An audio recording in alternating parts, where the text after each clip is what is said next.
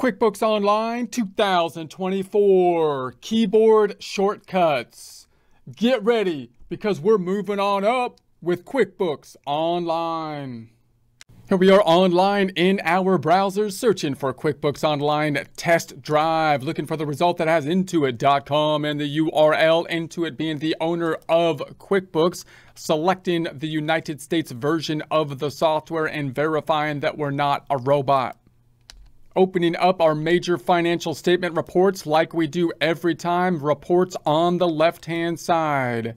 And then we're going to be in our favorites, right-clicking on the balance sheet, open link in a new tab. Right-click on the profit and loss, open link in a new tab. Here's the links up top, middle tab, closing the hamburger. There's our balance sheet. Tab to the right, closing the hamburger. There's our income statement or profit and loss. Back to the first tab. That's the setup process that we do every time. Data input on the first tab, then looking at the results. First, a word from our sponsor. Yeah, actually, we're sponsoring ourselves on this one because apparently the merchandisers, they don't want to be seen with us. But that's okay, whatever, because our merchandise is better than their stupid stuff anyways. Like our Crunching Numbers is my cardio product line. Now, I'm not saying that subscribing to this channel, crunching numbers with us, will make you thin, fit, and healthy or anything. However, it does seem like it worked for her. Just saying. So, subscribe, hit the bell thing, and buy some merchandise so you can make the world a better place by sharing your accounting instruction exercise routine. If you would like a commercial-free experience, consider subscribing to our website at accountinginstruction.com or accountinginstruction.thinkific.com to the tabs to the right for the financial statements and related reports. We're now going to be taking a look at shortcuts. We've listed out some of these keyboard shortcuts over here in OneNote. Possibly we'll provide you a link to this or a PDF file, but you can also generally find this information by searching in your favorite browser for QuickBooks Online keyboard shortcuts. Now, the general rule would be that if we can do more on the keyboard, less on the mouse, the faster we will be. Although which keyboard shortcuts will be most important to you will be dependent in part on what kind of accounting you're doing within QuickBooks. What are the forms that you're using most often? And those are the shortcuts that might be most important to you. Also, some of these shortcuts might be related to basically general Windows in general. So let's just go through some of these and I'll give some commentary and we'll test out a few of them.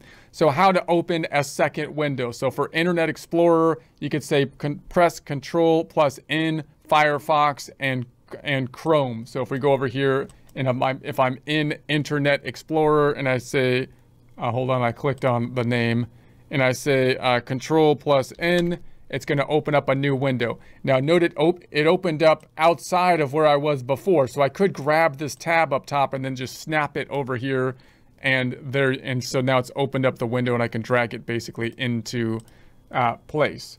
And so let's take a look at the next ones. How to search for text in a window. So you can say Control plus F works in Internet Explorer, Firefox, and Chrome and Internet Explorer. So we can say Control F if we want to search for text within a window. So if I'm within here, let's see if I could just go within here and we'll say Control F. And then we have our search field up top. If I search for customer, so now it's searching within the window for that particular word. So that can be a useful tool, a useful shortcut. How to enter dates. So we have our fields. We have next day. This is one I use all the time. And the previous day. And then you could use these if you want to get to today, the T, although today is usually the default. You can go to the first day of the week, W, last day of the week, K, first day of the month, M, last day of the month, H, first day of the year, Y, last day of the year, R. Press Alt plus down arrow to open the pop-up calendar icon. So let's check that out. Let's open up an invoice and we can say that if I'm in the date field and I want to go up or down, I use this all the time. You hit the plus button to go up you hit the minus button to go down. That's very useful. And then you can say T. If I select T, it goes to the current day. If I select W, it goes to the first day of the week. If I select K, it goes to the last day of the week. If I select M, then it's going to go to the first day of the month. H, it's going to go to the last day of the month. And then Y, first day of the year. And then R, the last day of the year. So you might not use all of those, but the current day might be useful, first day of the month, depending on what you're doing. So you could say Control, Alt, and the down arrow will give you the drop down.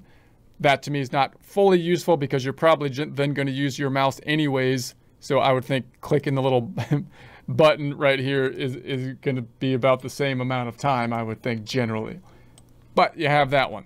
So how to calculate amounts and rates. So in any amount or rate field, enter a calculator. When you use a tab, QuickBooks Online calculates the result. So we can add, we can subtract, we can multiply and divide within a field. This is something I don't take advantage of as often as I should, but if I wanted to calculate something within a field, let's actually open like a bill this time. Let's open like a expense form and say I wanted to calculate the amount here. So I could say plus, or let's say that I was going to say 100 plus 700 or something like that. It'll then calculate it to 800. Obviously, most Windows computers also have a calculator. I've noticed if you pull out the calculator here, it's a little annoying because the calculator sometimes gets behind the screen like this. If you want it to stay before the screen, then in this Windows, you could select this and now it's kind of stuck there. So even if I pull this screen over, I have my calculator here, which is nice.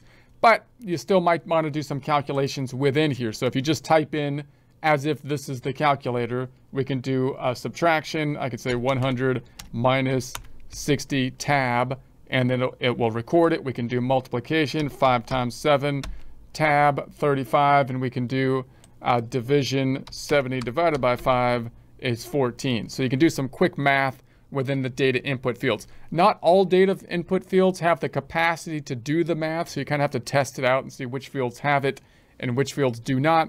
But that's a little bit faster than pulling out the trusty calculator or like getting into Excel or something. How to move around fields on most forms. Tab to go forward, Shift Tab to go back. Use the space bar to check a checkbox field. So if I go through here, this is very useful, right? If I want to go through this, tab, tab, tab, tab. We do that all the time. That will be a lot faster than clicking between field to field. It's also less likely that you will skip fields that might need some data input within it. You can say Control Tab, was it Control Tab to go back? Shift Tab, I'm sorry, Shift Tab to go backwards. I don't use that one quite as often. If I'm going backwards, I usually go to the mouse, but maybe that one would be faster because usually I'm going forwards and not backwards. I don't fill the form up backwards. And if you want to put something in here, if I tabbed onto this field and I want to check it, you can hit the space bar. I haven't used that often, but that's actually pretty useful if you're checking things off so that you're tabbing through it and then you don't have to go to the mouse to check that off when you get to that particular field. So I might incorporate that myself. How to choose items in a drop-down list. You can press the tab until you reach the field and then press Alt plus the down arrow to open the list. Press the up arrow or down arrow to move through the items in the list. Press tab to select the item you want to move to the next field. So if you don't want to open the whole list, but you want to scroll through the items in the text box, press Control plus the down arrow. So in other words, if I tab to a field, I tab to a field here, tab, tab, tab, I'm in the category. Instead of selecting the drop down here, I could select, I can select Alt down arrow, and then it gives me my items. And then I can scroll down this way. I'm just using my arrows. And once I find what I want, I can select tab, which will select the item. So you can see we can do basically everything there with just the keyboard without the mouse, without having to do this and scroll down. Most people use the mouse for that still. I think mouse is pretty efficient because the scroll bar makes it pretty efficient. But if you do it, if you're tabbing through it and you do everything with just the keyboard, that might be a little faster and it's possibly more impressive. So if you're doing data input in front of people, it might be a way to do it.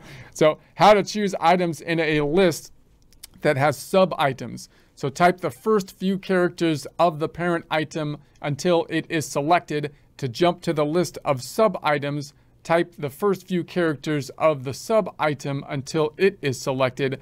Press the Alt plus the down arrow to open the list of sub-items, and then press the down arrow or up arrow to scroll through. Press Tab to select.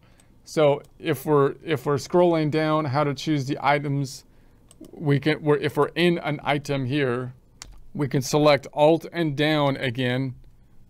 Hold on, let me tab into that item. We're tabbing here and then Alt and down. And then some of these might have sub-items. There's not too many sub-accounts. And then we might go Alt down again to go into the sub-accounts. And then when we select something, we can select Tab. So I believe that's similar to what we saw before. How to save forms. So from any form, press Alt-S instead of clicking Save. So if you just want to save the form, that's these keys down here. So instead of saying Save and Close, Save and New, and then we have the Save button. If we just want to save it, Alt-S. So we can hit the Alt-S to save it. So how to select a transaction type in an account register. So in a new yellow transaction row, press Shift plus Tab to select the transaction type field. Press Alt plus down arrow to open the list. Press the up arrow or down arrow to move through the list, or type the first letter of the transaction type that you want. If there are two transaction types that begin with the same letter, type the letter twice to select the second one. And then press Tab, and then I won't go through that one. How to save or edit a selected transaction. You could press Alt plus Save to save, Alt plus Shift Save for Firefox and Chrome. You could press Alt plus the E to edit a saved transaction. So if we want to go back into a transaction, Alt plus E to edit it. Now you can also open some forms if you wanted to open the forms with the keystrokes. So these are things that can be opened by saying Control Alt and then the letter. So we can open directly an invoice, a check. So an invoice, Control Alt I, a check, Control Alt W, estimate, Control Alt E, an expense, Control Alt X, a receive payment, Control Alt R, customers, Control Alt C, Control Alt V for vendors, chart of accounts, list, help, search, and then this exit transaction. You have the Control Alt X and cancel out, save and new, and save and close. So let's just check a few of those out.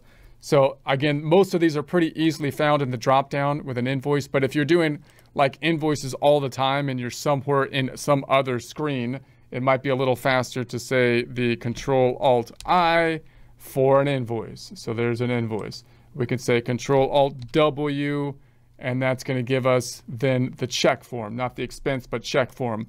Control Alt X is the expense form. So if I say Control Alt X, we've got the expense form, boom. And then the receive payment form, Control Alt R for the receive payment form.